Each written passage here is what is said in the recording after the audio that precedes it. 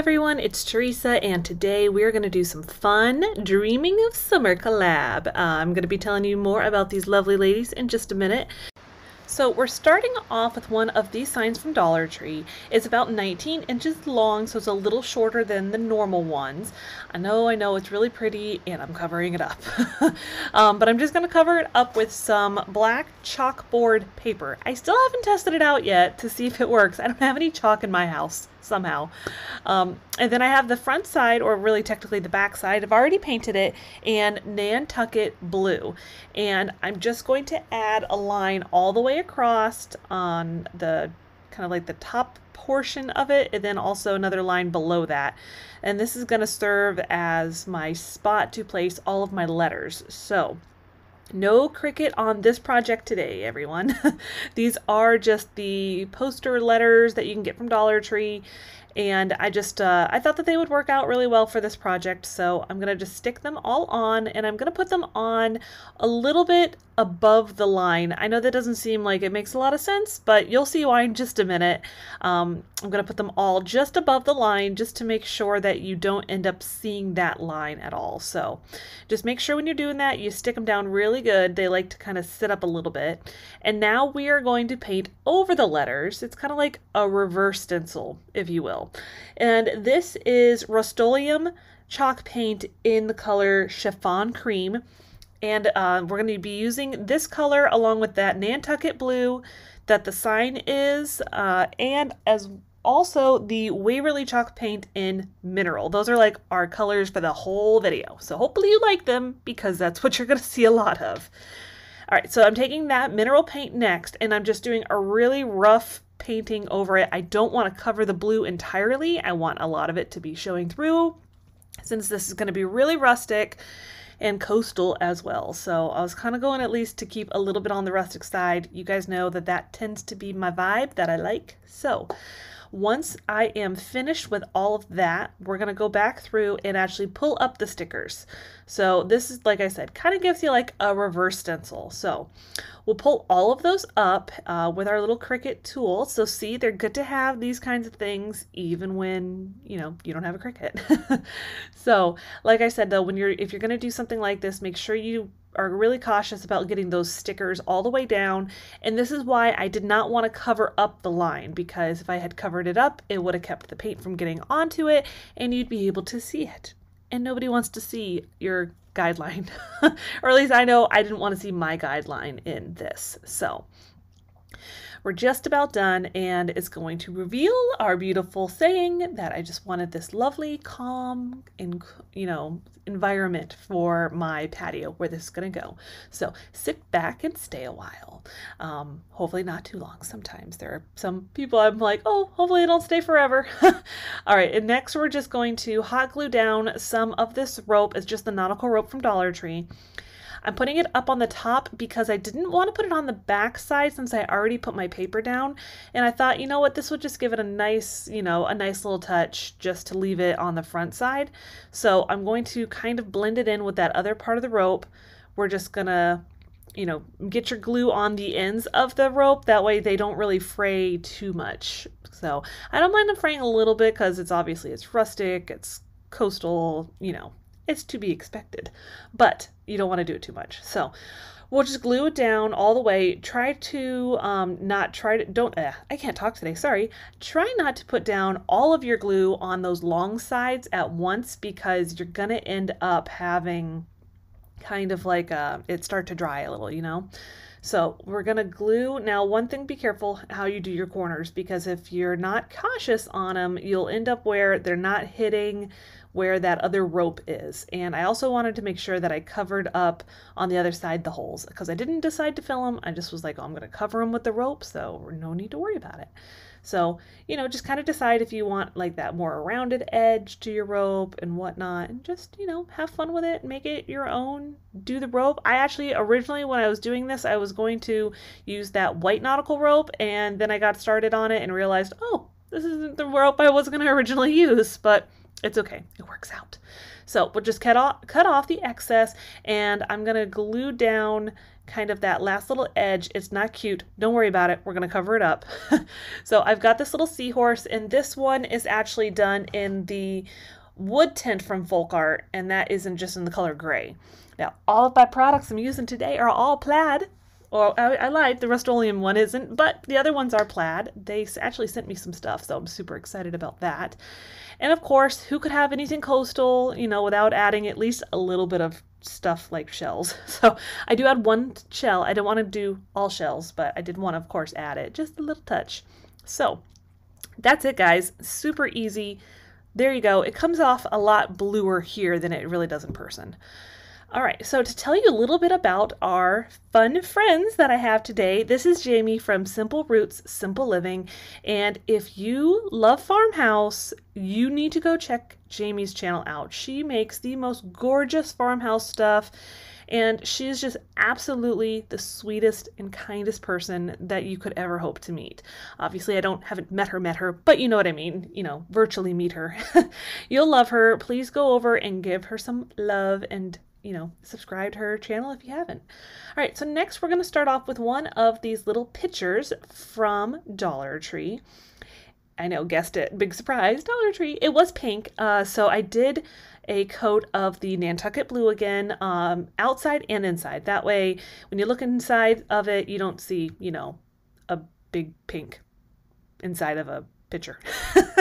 And then I'm taking the mineral chalk paint to just kind of give it a little bit of a rustic edge to it. You know, I didn't want it to be completely perfect, but I didn't want to go, you know, full on distressing on this one either. So like I said, just kind of like a little bit of a brushing of it. I kind of went a little bit heavier on it, like around the rim and on the handle. I just felt like, well, that's where you'd get a lot more wear and tear on it. So that's just kind of what I went with. And next we're going to make a garland, and these are just going to be 2 different sized beads. I don't honestly know the exact sizing of them. They're pretty close, but they're definitely not the same. We'll do one of them in the mineral chalk paint and one of them in the chiffon cream. And we're just going to start to go back and forth between the 2 of them, lacing, or not lacing, but, you know, stringing them on our twine.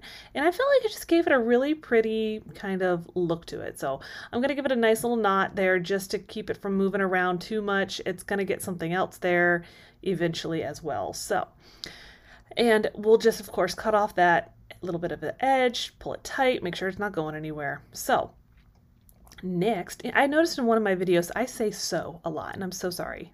So we're going to keep going. I have this little sand dollar actually from, not the Dollar Tree. This is from Joann's. They just came out with like all of this really cool coastal type of stuff. So check it out. I just saw a few things they had already started putting out, but I do 1 coat of the chiffon cream, and then I'm going to give just a little dusting of the mineral. And I'll tell you what, it looks pretty close, like to, you know, realistic. I didn't go too heavy on the mineral chalk paint, but the actual coloring of it in person, it looks pretty close. And we'll just basically, I did both sides obviously because, you know, you're going to be moving the garland around and everything. And next what we will do is we're just going to start stringing our garland in it. I'm going to make a tassel first. So just, you know, a few times around. I do my tassels kind of weird. I'll go ahead and show you just in case. I wrap, you know, one side around it right there, which I probably shouldn't have necessarily done, but that's how I did it. And then we're going to start using glue. I know, I'm sure a lot of people are probably like, why in the world would you use glue? But I like to do that as opposed to trying to tie it because I always seem to get it wrong. Oh, see, I lied. I thought I had cut this part, the first part out. So tie your garland to your tassel first. Sorry about that. And then we're going to, you know, loop it around and actually make the top part of our tassel. Same way I did before. And again, I do like to use glue when I'm doing it because I will end up somehow or another pulling it the wrong direction and it'll fall apart. Who knows? So, and now I'm really conscious of it every single time I say it. We're going to just do the same thing, tie it around, and I'm going to secure it with hot glue as opposed to tying it tight.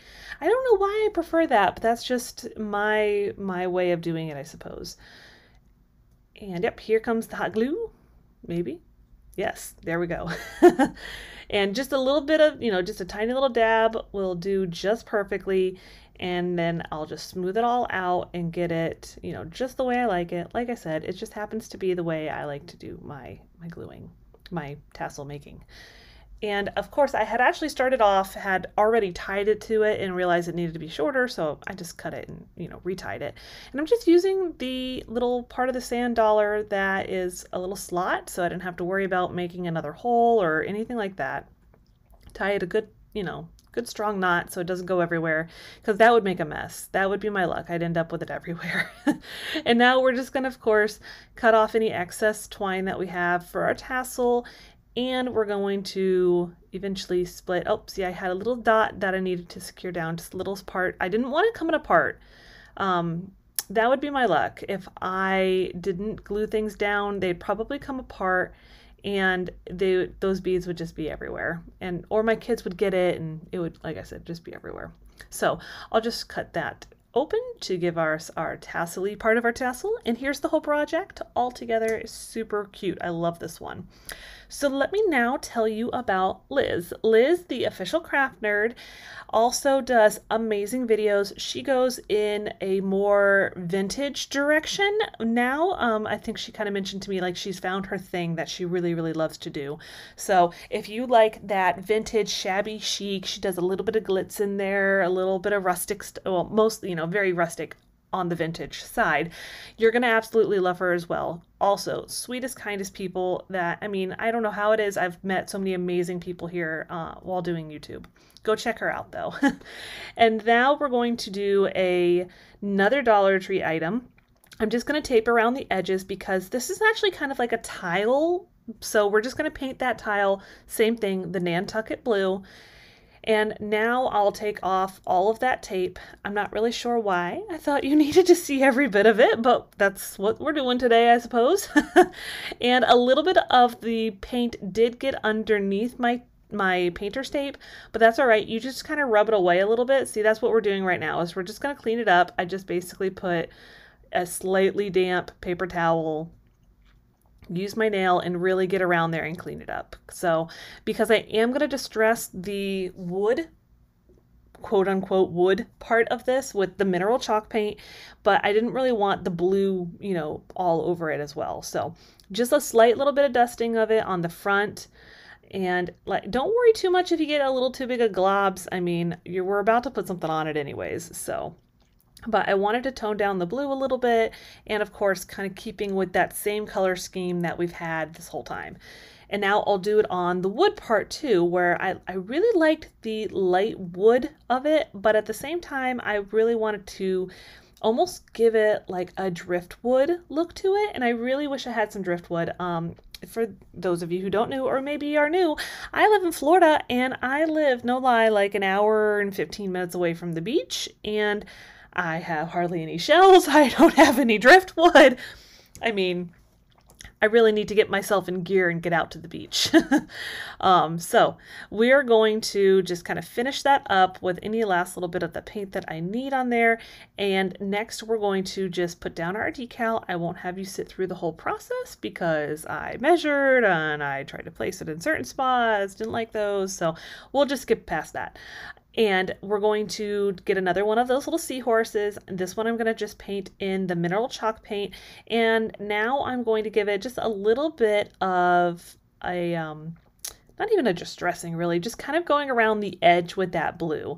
I wanted to give my little seahorse just a little bit more detail around the edges. So I thought that that would be kind of cute and just a little something different. The first one was all that gray tone, all of that gray tint to the wood, so just something different, and it's just going to adorn our cute little saying, live more, worry less. I think it's just a nice thought just to have. Again, this is going on my patio. It's going to be just a calming, relaxing place to be. Here it is, all finished, just a cute little thing just to have sitting somewhere. Now the next one, I left this one for last because it's not really a DIY in that sense. It is actually just kind of a flip. I've had this chest for years. I think I've had it since before my husband and I have been together. We just celebrated our 10-year wedding anniversary. So this poor thing has been lugged around for a while. And I'm just going to do kind of like a basic sanding, not anything where I'm trying to get all of the paint off. I'm just mostly trying to give it a smoother overall effect. Once I've done that, I'm just going to get, you know, a rag, get it damp, maybe a little bit of soap if you think it really needs it. This one did. And I'm going to get into all of the crevices. And I changed my clothes because I was out there in a dress and I'm like, what in the world am I doing? And that same chiffon cream paint, I'm going to go and do a total of 3 coats. I probably could have gotten away with 2. I decided I wanted to do 3. I'm glad I did 3, but in the roller, I liked it for the speed of it, but the actual overall, like, opaque coats, I definitely got more from a brush. So I'm going to do kind of the roller all around, and now I'm going to just use a small paintbrush just to get into the corners everywhere. I just kind of felt like that was going to be my best bet, and I used a bigger paintbrush all around the bottom detailing of that chest. So what we're basically doing with this is we're changing this chest almost into like a deck box. So here it is, 2 coats at this point. So like I said, I probably could have gotten away with stopping at this point, but I do end up doing 1 more coat just to give it, you know, a good effect. And that right there is actually how I store all of my stuff in between coats, just putting them in a plastic bag. And that's the after effect of the 3rd coat. So you can stop here if you're happy with that. But of course I'm not. I'm going to go in with the Nantucket blue, and I'm just going to go all around all of that detailing. And if I had different plans, to be honest, at first I was like, oh, well, I'll do the inside knots a little different. Maybe I'll do that in the middle. And then I was like, what am I thinking? This is going to take me forever. I was like, this is going to be like years to get this all finished. So finally I was like, I'll just fill in the blue all throughout this whole thing. And then I got smart after about 10 minutes of doing this, and I'm going to just tape it off. I do kind of rub the painter's tape on my pants just to kind of get a little bit of the stickiness off. I don't want all of the paint coming off with the tape when I take it off. So I'll tape it all up, and now I can just really go in there and get some coverage a whole lot faster. It still took some time, don't get me wrong. Originally, I wasn't going to do all of the detail in the blue. I was going to leave it with the white. Then I was like, you know what? I think it's going to look better this way. Here's kind of a close-up of it. And now we're going in with the mineral chalk paint just to give it a little bit more of an emphasis on those, you know, those indented areas and everything. And I'm sorry, the camera's going to move around a couple times. But yeah, I'm just taking a chip brush, just really kind of working in there, not a whole lot of neatness going around, and just really trying to give a lot more, you know, detailed look to these. And I do the same on the top as well, but I went a little too heavy on it. So I'm just going to take a smaller chip brush with that chiffon cream paint just to kind of lighten it up a little bit. Like I said, I went a little too heavy on it. I didn't like how you know, abrupt it was. So I'll just do that all the way around, fixing any little spots. I mean, it's really just kind of however you end up painting it. This was a wooden box, and it's going to be turned into a deck box, which I absolutely love. And I didn't have to pay anything for it really, because I already had this and I already had all of the paint. So it was a win-win. And here's the final look for it. I'm really happy with it. Absolutely love it. I loved all of my creations today, and I really hope that you enjoyed it. Don't forget to check out my dear friends Jamie and Liz. And just so you know, coming up on Thursday, as you're watching this when it comes out on Wednesday, I do have a Crafty Talk with Theresa at 8 o'clock right here on my YouTube channel. I hope you'll come by and say hello. And if not, or if you do, I'll see you then. And if not, I'll see you guys next time.